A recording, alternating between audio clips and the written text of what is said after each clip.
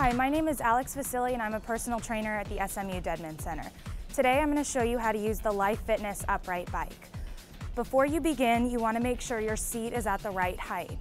So you're going to use this lever to either lift it or lower it, and you want it to be right at your hip height. Once you do that, step your foot into the lower pedal, swing your other leg over, and have a seat. You have two hand grips, one right in front of you and one a little further. Both of them will show your heart rate on the screen if you hold the handles long enough. To begin, press quick start and keep pedaling. You can also plug your iPod into this cable here if you want to listen to your own music.